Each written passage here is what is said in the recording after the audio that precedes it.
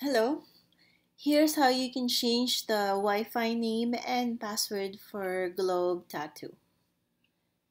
Before anything else, you need to make sure that you're connected to the network because you won't be able to change anything here if you're connected to something else.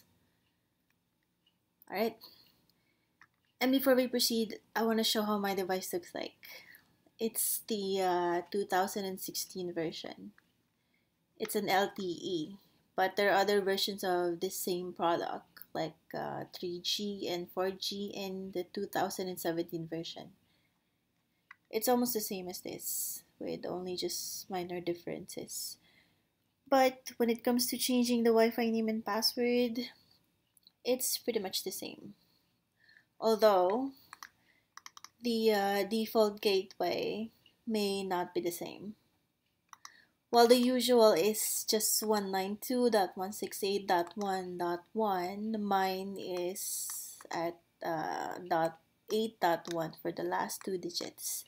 It could even be .0.1 for your device, so you just have to try and find out which one works. You would enter this on the browser's address bar and wait for it to load. And it will ask you to log in.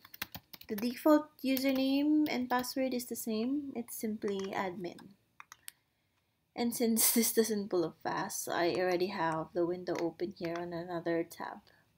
This is how the interface looks like. Well, you can explore and check features here, but it's not ideal or it's not good to change anything, especially when it comes to the internet settings, because it might mess up your device or your connection. But just to show this SMS, here's where you can load your or refill your globe tattoo, register for certain promos and whatnot. Now going to our main point, which is to change the Wi-Fi name and password. It's gonna be done here on the wireless tab and wireless security settings there. Your Wi-Fi name is under network name or SSID. You just change it here and change the password here. You can tick this little box here to show the password just so you know what you're entering. And just to show how it's done, I'm gonna go ahead and type something here. And we enter the new password. If I may suggest, choose something that's quite secure, like something with at least 8 characters with big letters, small letters, numbers, and symbols. Here we are saving it. It will refresh and restart your modem router.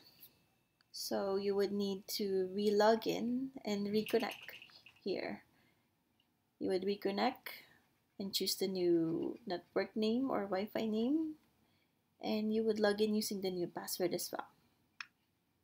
There you go. Thanks for watching.